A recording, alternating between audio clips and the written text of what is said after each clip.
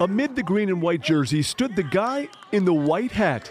This day, a significant one for him. Oh, no doubt. I love Sacramento. You know, all the people that I care about the most live here. Why? Well, because Troy Taylor, the new head coach of the Sac State Hornet football team, is actually a homegrown football guy. The start of spring football officially marking the reunion and fulfillment of a dream with another coach you might recognize. You know, we've had this dream of doing this together here at Sac State for a long time, and to have that happen today, and I couldn't be happier. If Coach Taylor and assistant Chris Richardson look familiar, it's because the pair co-coached a dominant Folsom High School football program. Now the two are reunited in hopes of recreating the same magic at Sac State. We're going to do everything we can to make this community proud of us.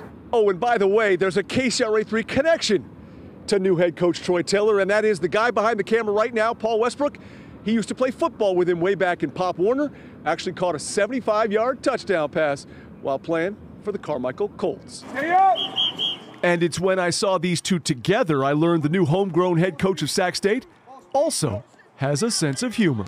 Do you remember that catch? I think I do. I think it was he was laid out, one-handed grab, two people PIing him, but he made the play. Not bad for a Pop Warner kid, right?